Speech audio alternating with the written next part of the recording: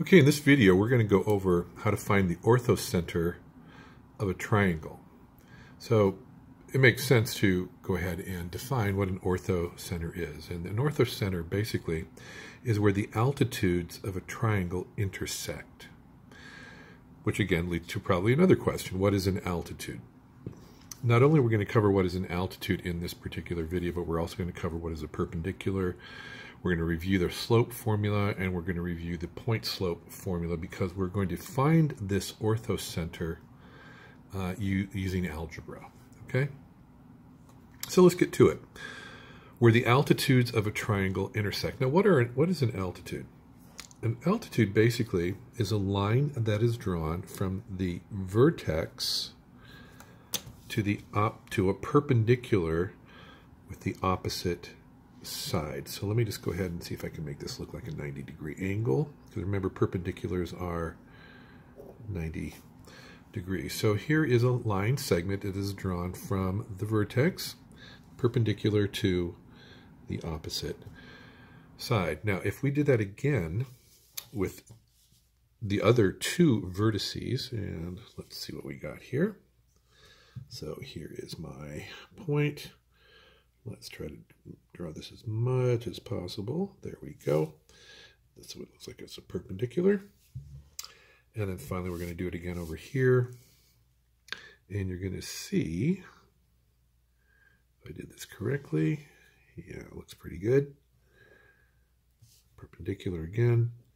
That all three of the altitudes, once you draw them from, again, perpendicular line from the vertex to the opposite side, they're all going to intersect at one point. And again, that point is called the orthocenter.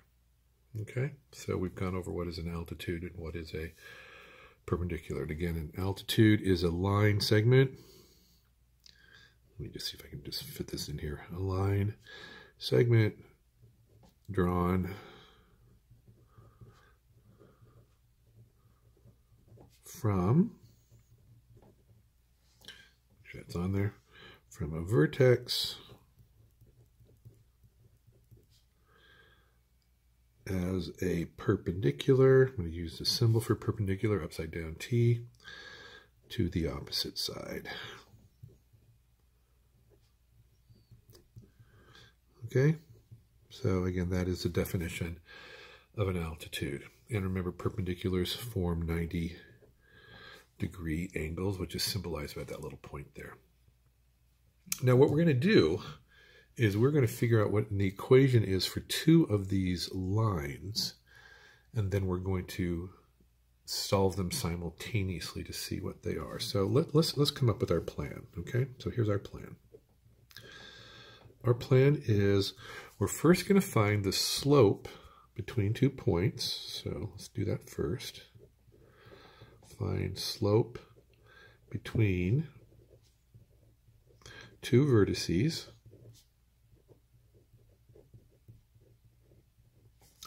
Then we're going to take find the perpendicular slope.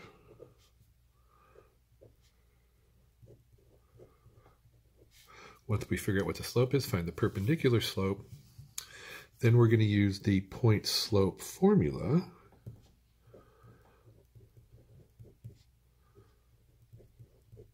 to find a line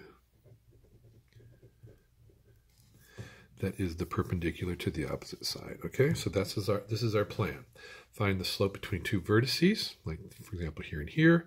Find the perpendicular to that, so we get the slope that goes in the opposite direction. And then finally we're going to find what the point slope formula is using that slope plus the opposite vertex.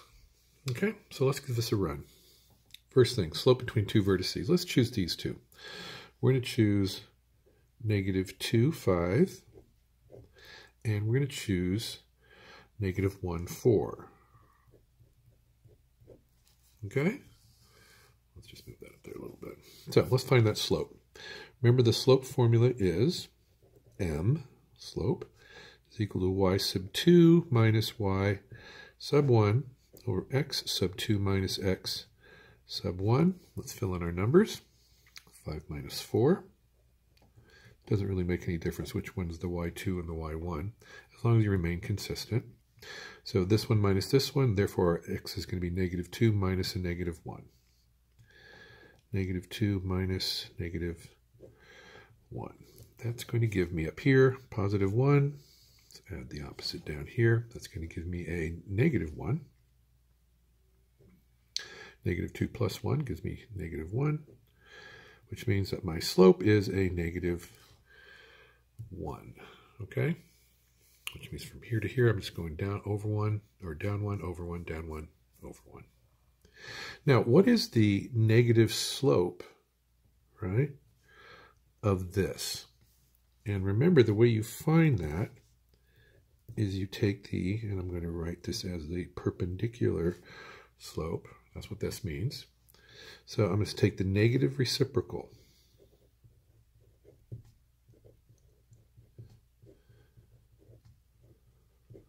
I don't know if you remember that from your algebra class. But the negative reciprocal of this would be like a -1 over 1. Because I made this a reciprocal, I flipped this up and down.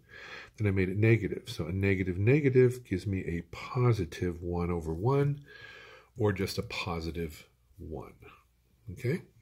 So now that I've got my slope, this slope right here, because it's perpendicular to this, and I've got a point on that line, 0, 6, I'm going to use the point slope formula to come up with the equation of that line. So here we go. Remember, the point slope formula is y minus y1 is equal to m times x minus x1.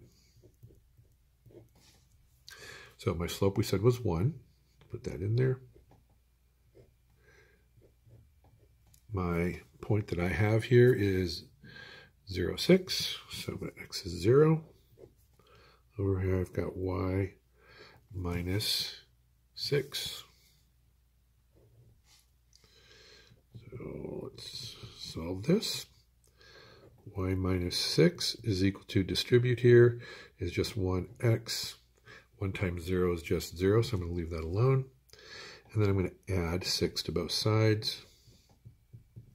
I get y is equal to x plus 6. Okay? So here is my equation for this line. Now let's find the equation of another line. Let's use, how about this one right here? Okay? So I'm going to need to find the slope, need to find the slope between these two vertices, all right? So let's just go over here. Actually, let's make it over this side here. So -2, 5, and 0, 6. Okay? And let's find the slope there. We'll just find these, we'll go through these points again. M is equal to 6 minus 5. 0 minus a -2. That gives me 1 over a +2. Okay, so that's my slope. Now to find the negative reciprocal of that, it means negative perpendicular, that means negative reciprocal. Flip this up and make it negative, or a -2 slope, okay? Now, I found this slope here, and I'm going to have to go to the opposite vertex because that is a point that's going to be on that line. So it's -1 and 4. So I'm going to go y minus 4 is equal to -2 times x minus a -1. Okay, let's start keeping track of all this. I get y minus 4 is equal to -2 times x is -2x. That's +1. -2 times +1 is -2. Let's add 4 to both sides. And I get y is equal to -2x. Plus 4 makes that a +2, right? Because I'm adding 4 to both sides. Okay, now I've got basically the equation for this line, right? And I've got the equation for this line. So I'm going to see where they intersect. And the way you do that is you set them equal to one another, because that gives you a common point that works in both of these equations. That should have been our step 4 up of our plan here. So let me just put that in there. And then find the intersection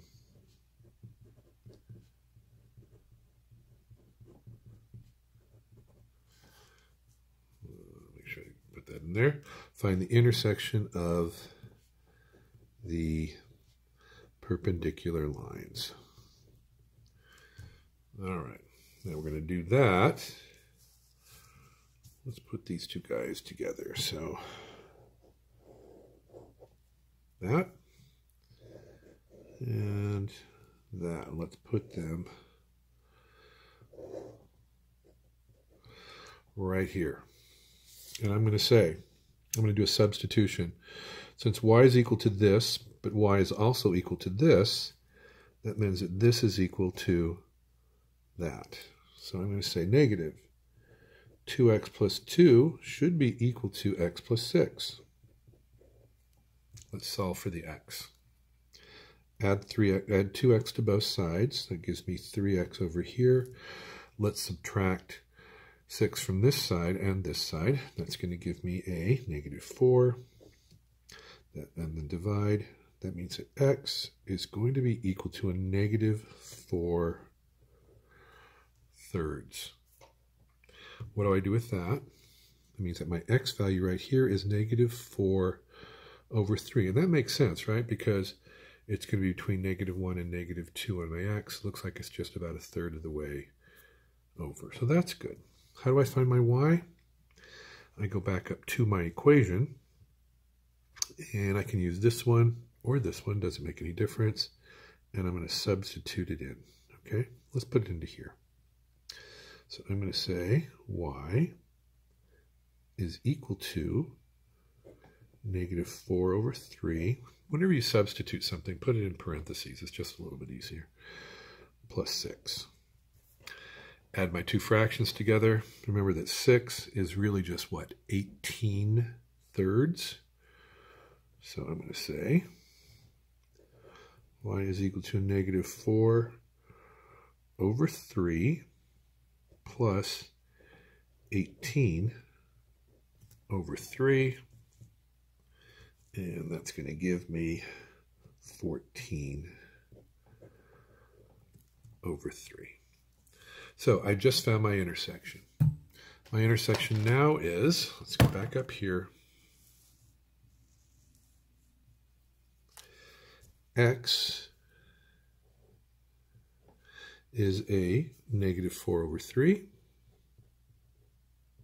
and my y is going to be 14